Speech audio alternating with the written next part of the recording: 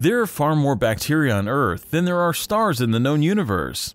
They are some of the oldest life forms we know of.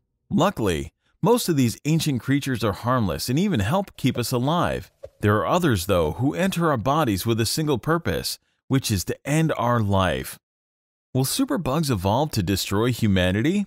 That is the question we are asking on today's episode of Never Stop Learning. Less than 100 years ago, millions of people died each year from simple cuts and infections.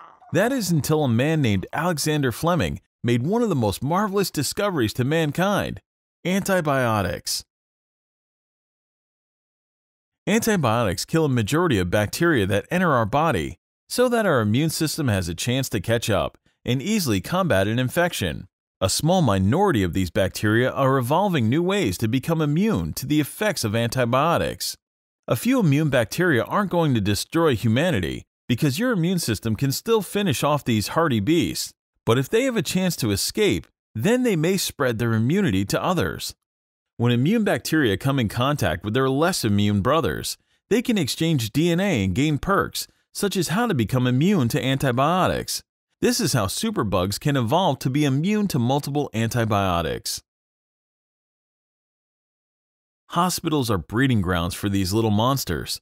Humans easily forget how bad things were before. Antibiotics should be taken as a last resort for saving someone's life, but today in first world countries, their overuse for profit are helping to make these superbugs more and more resistant. With the modern world connected with over 100,000 flights a day, we have become so interconnected with the rest of the world that the spread of a superbug could happen overnight. Humans are pretty smart creatures though, and as bacteria become immune to current antibiotics, we research and find new types of antibiotics to kill these little monsters. The threat is very real, but the fight is far from over. Thanks for watching this episode of Never Stop Learning.